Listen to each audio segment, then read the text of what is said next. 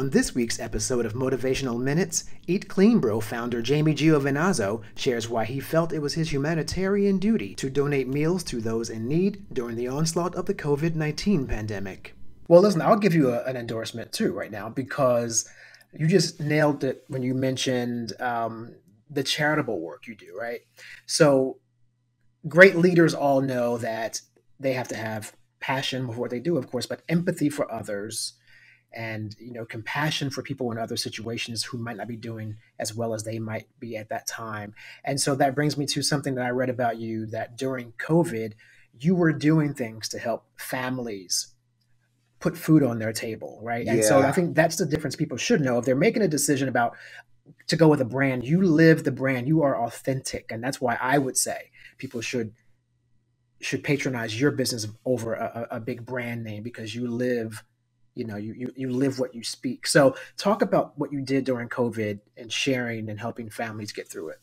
Ooh, I probably donated over $250,000 during that crisis to just helping people get food. I was giving away a lot of gift cards to like hairdressers, barbers, DJs, wedding DJs, events people.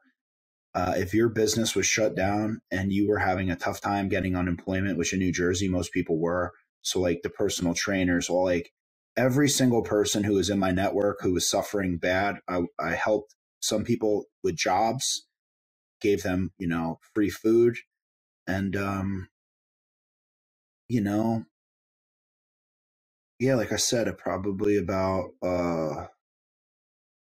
over, $250,000 worth of stuff to help my community. And then everybody got like a bump in like hazard pay, people who had to work during those times. So paid my personal trainer up front, gave him like a wad of cash so he could survive.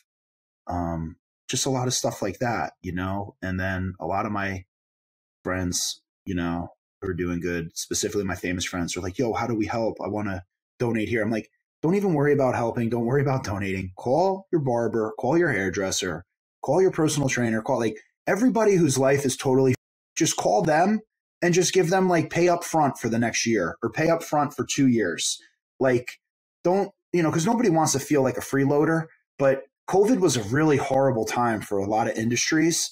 And, I came up in the restaurant industry and I came up in the gym industry. So those two industries, like all of my friends, all of my network, and then my landlord has we have a huge catering hall here. He does weddings. I mean, that poor guy, literally, I don't think made $1 for like over a year. So, but the bills are still coming in. So the bills are coming in and money's not coming in. So it was catastrophic.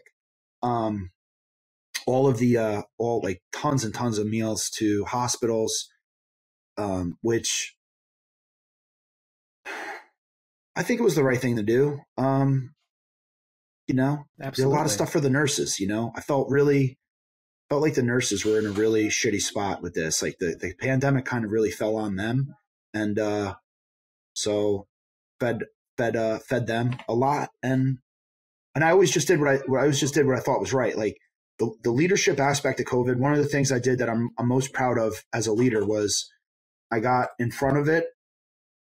I think like I showed strong leadership during COVID because I pulled the staff out. I told them exactly what I thought was going to happen.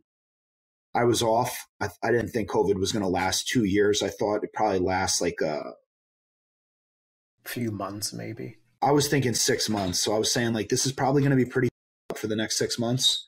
And, so we broke out all of basically everybody's like touch points and tried to keep everybody separated, tried to keep everybody safe, following CDC guidelines, making sure that we had groceries delivered indoors so that like, employees could come to work. They didn't have to go to the grocery store. They had supplies. We had supplies lined up here for the workers, and just made everybody feel really appreciated.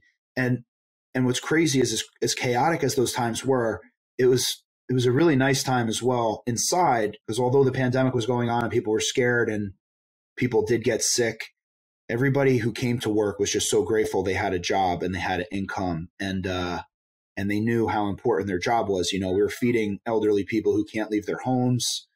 We're feeding a lot of people who can't leave. So during that lockdown, we, you know, there was definitely some light in those dark times. I wish COVID never happened, but I think I did a really good job navigating it, keeping my people engaged. Everybody felt safe.